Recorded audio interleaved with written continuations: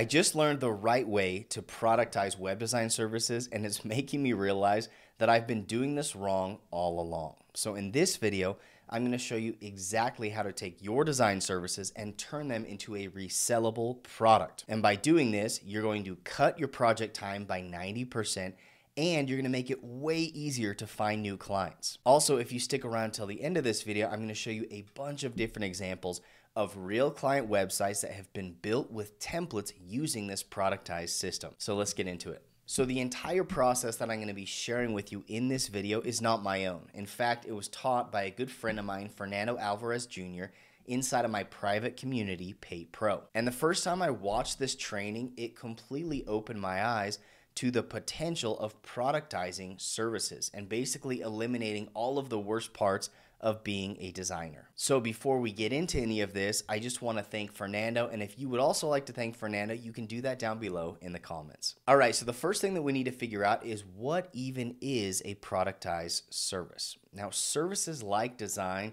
are almost always unpredictable, and when you're kicking off a project, it's almost impossible to anticipate all of the inputs, outputs, and all of the moving variables to that project, which means that most projects end up going past their deadline and they end up being way more work for you as the person doing the work. So the act of productizing that service basically means that you eliminate all of those unexpected variables and you turn your service into a set package that is the exact same for every single client. So in other words, it's a templatized website process rather than a custom one. Now, productizing your services will not only make fulfillment way easier for you, but it actually makes it way easier to land new clients too. But before we get ahead of ourselves, there's one thing that you absolutely must do if you want this entire system to work for you, and that is choosing and committing to one specific niche. By committing to a niche, you do 4 things for yourself. Number 1, you make it possible to templatize because every single client project is going to be the same. It's in the same industry, they have the same needs, they have the same services, and so it's going to make it way easier to create a template that can serve all of them. If every client is completely different in a different industry, nothing will ever be the same. The second thing it does is allows you to predict and deliver results because the more you work with this one specific type of client, the better you're going to get at knowing exactly what needs to be done and exactly what types of results your work can bring. So as time goes on, you're going to get better at delivering those results. And then when you sell new clients, you're going to be able to promise real results with confidence. The third thing it does is it establishes you as an expert. So rather than just a generalist, you are a specialist, and people always revere specialists more, and they're willing to pay specialists more because they trust you and feel like you have exactly what they need. And number 4, which is often overlooked, is referral potential. If you work with a bunch of random niches, your referral potential is near 0. But if you work in one specific niche, the chances of you getting referred to other business owners in that niche goes way, way up because in that niche, all of these business owners, they spend time together, they go to conferences together, and they help one another. And so if you work in just one niche, you're going to get way more referrals. Now, if you're not sure what niche is right for you, you can do a little research.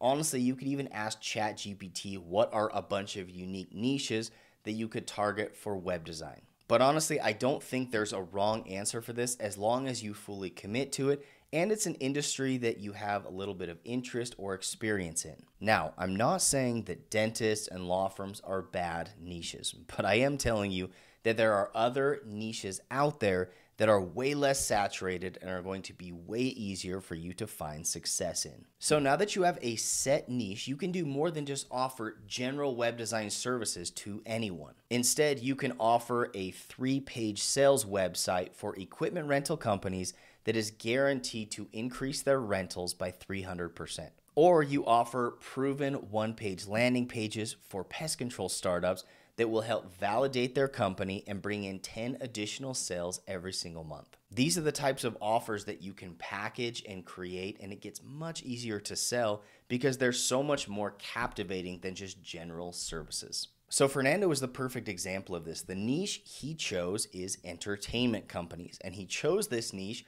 because he also runs his own entertainment business. And so he understood what their needs were. He understood how to drive leads. He understood what types of websites these people needed. And so it was a really easy niche for him to fully commit to. Now, you might be thinking, this doesn't seem like a very profitable niche. And you might be right. Maybe you can't sell a website to one of these entertainment businesses for as much money as a custom law firm website. But Fernando can knock one of these websites out for a few $1,000s in just a few days. So while you and I are out hunting for the $10,000 or $15,000 law firm client, Fernando is knocking out multiple of these smaller niche websites every single month. And it actually takes very minimal work. Now, one of my very favorite parts about this strategy is pretty much everything is reusable. So layouts, different design systems, content, images, any strategies can be reused for every single client. And this is going to save you a ton of time. Here are just a few sites that Fernando has built for clients, and you'll see that all of these site sections pretty much look exactly the same. They all seem to follow the same layout, content pattern, but they're tailored specifically to each brand. So as long as you're creating a website that's going to work for your clients and help them accomplish their goals, they don't care if it looks the same as somebody else's website. And most clients are going to be thrilled because it's going to cost them way less and the turnaround is going to be way quicker. You could have this built in a few days instead of a few months. Another benefit of using this strategy is the more client sites you complete, the easier it gets because your library of reusable assets is growing and so is your experience. And so you know exactly what needs to be done and you can get more efficient at doing it. So in other words, every project you get smarter and faster, and every project your clients get better and better results.